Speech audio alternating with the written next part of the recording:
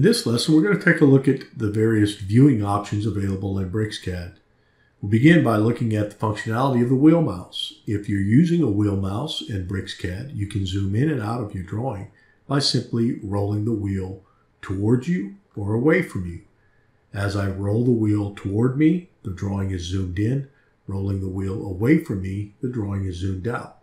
You will also notice that it's sensitive to the location of the cursor. So if I wanted to zoom into this area with the wheel mouse, I'm going to want to place my cursor in the area that I'm wanting to zoom into.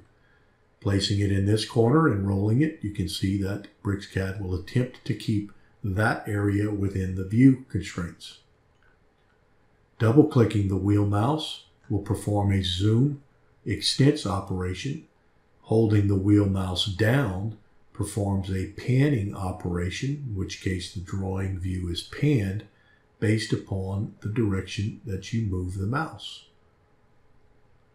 There are other viewing tools available on the View toolbar, including the real-time zoom, which works in very similar fashion.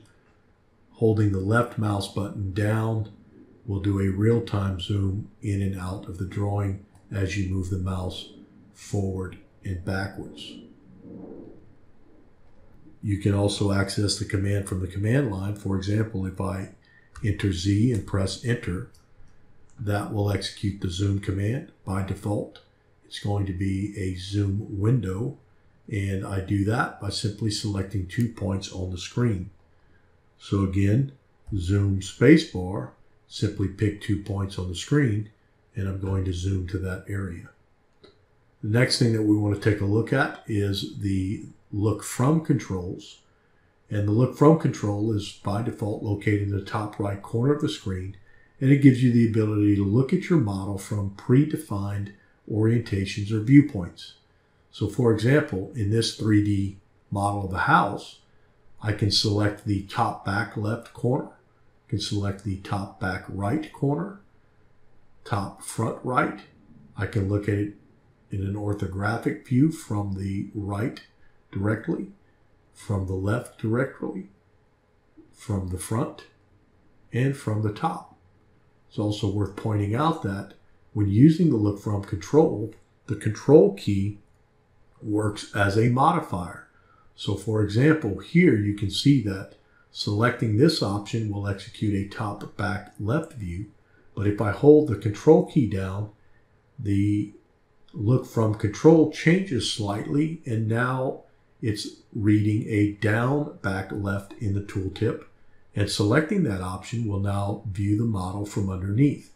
So with the control key down, we're actually viewing the model from underneath, and with the control key released, we're viewing the model from the top.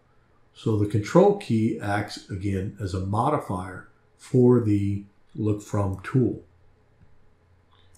If I select the center of the LookFrom control, that gives me the top view. Again, let's take a look at the front view and then switch back to a top front left. You can also use the LookFrom control to twist or rotate the orientation of your drawing.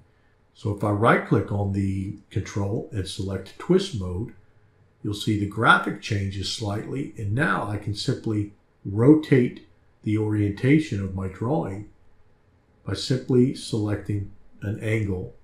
And if I select in the center of that control, the drawing is going to be returned back to its default orientation. And that will sum up the various options for viewing your drawing using zoom tools as well as the LookFrom controls.